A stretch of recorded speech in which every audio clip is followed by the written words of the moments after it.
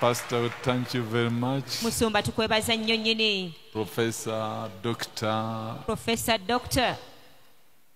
God bless you. Katonda akuwa omukisa.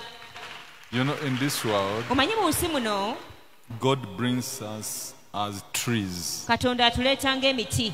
It brings us ears.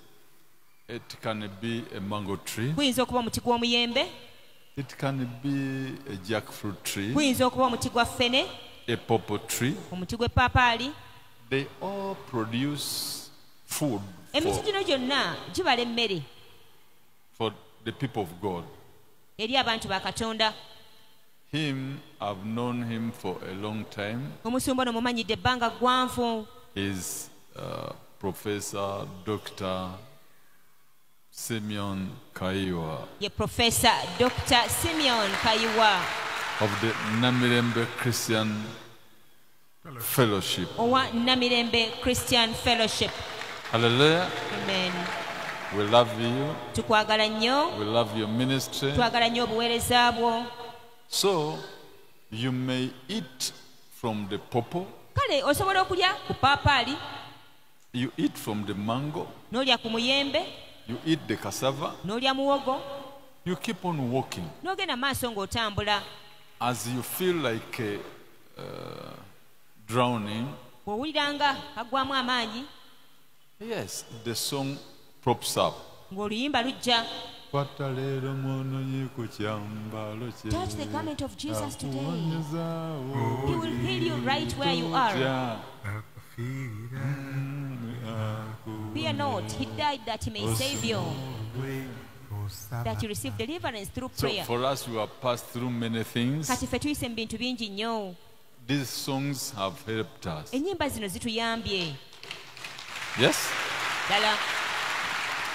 So if you look at this church in particular, bw'otunuulira ekkanisa eno naddala, it has gone through tests. eyise embigezo.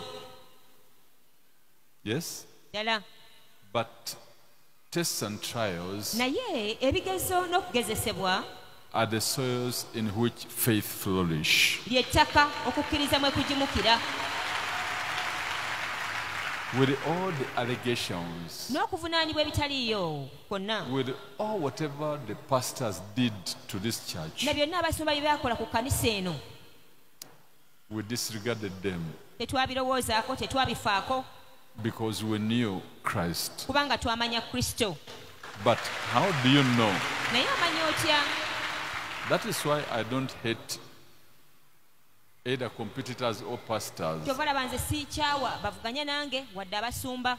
Because among the 12, kubanga mu 12, Judas Iscariot was also a disciple. Yuda Iscariot naye yali muyigirizwa.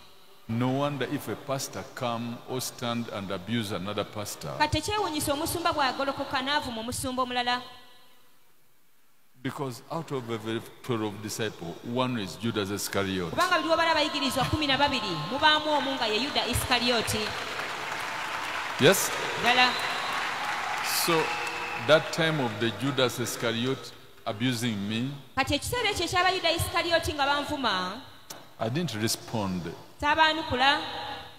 Because I know who they are. Kubanga mmanyi ki kye bali. And I know who I am in Christ Jesus. Era mmanyi ki kye ndi mu Kristo Yesu.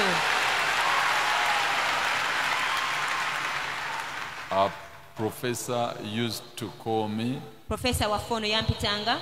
Call me. Genda. Call. Okay. Hey. Professor waffe ono yankubiranga essimu. And say, hey, Pastor Kakande. Nangamba, Musumba Kakande. We know you are there in the soaked in trouble. Tukimanyi nti oli eyo otubidde mitawaana. I said, these are mountains, sir. Ne mugamba ssebo zino nsozi. We are yet to overcome them. Tunaatera okuziwalampa. And fly over them. Tuzibuuke. Yes, we are praying for you. Tukusabira. I love you. Nkwagala nnyo. I said I love you, Professor. Professor nange ndi eno nkwagala nnyo. But here we are. Nera batuutuno. We are striving. Tulafuubana. But we have reached somewhere. Naye nga tulina we tutuuse. This is where we came from. Wano we twava. Studio. Watch on the screen of a television.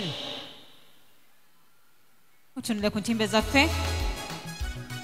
This is where we came from. This is the old church. Ekkanisa enkadde gye twava.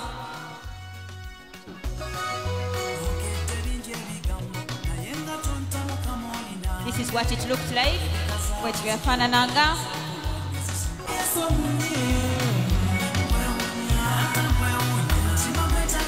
Watch the screen television. Maaso ku lutimbe. That is how the church looked like. Bwekyo ekkanisa yaffe bwe yafaanananga. Look at the pillars. Laba empagi ezo. And people could laugh. Era abantu baasekanga. They thought we are equal. Balowooza nti twenkanankana. You know, when you're with Jesus in you, Omanyi bw'oba ne Yesu ng'ali mu ggwe, somebody looks at you. omuntu akutunuulira. This is what I want you to take. Kino abooluganda buli muntu kye njagala otwale. Somebody will look at you Omuntu akutunuulira because you are all human beings. kubanga mwenna muli bantu mulina omusaayi. He thinks that you are equal. N'alowooza nti mwenkana. No, sir. Nedda ssebo. Yes? Ddala. It is when things change. Wabula ebintu bwe bikyuka. Come. Jangu. Be a man. Now you see, he's a young boy. Kati ono mulabe mulenzi muto. When you look at us, Bw'otunuulira bw'oti. he's very Mulaba nga strong. w'amaanyi. But we are not equal. Naye nkutegeeza tetwenkanankana. Nedda. We are not. Tetukola ki? Sir. Sebo. Sir. Sebo. Sir. Sebo. Behold, on the floor he goes. Because they are not equal. We are not equal. Tetwenkanankana. You with Christ Jesus, you are not equal. Gwe ne Kristo Yesu temwenkanankana. Say I Gamba nti nze with Christ Jesus ne Kristo Yesu in me. ng'ali mu nze.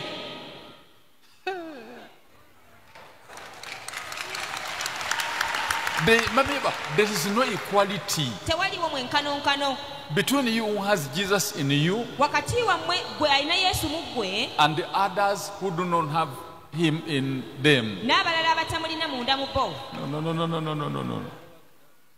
Hallelujah. We are not. Tetwenkanankana. We are not. Tetukola ki? No equality. On the floor he We goes. are not. Kugambe tetwenkanankana. We are not. Tetukola ki? So those pastors, they thought they are abusing their equal. Kati abasumba abo balowooza nti bavuma munnaabwe gwe benkanankana naye. No way. Nedda.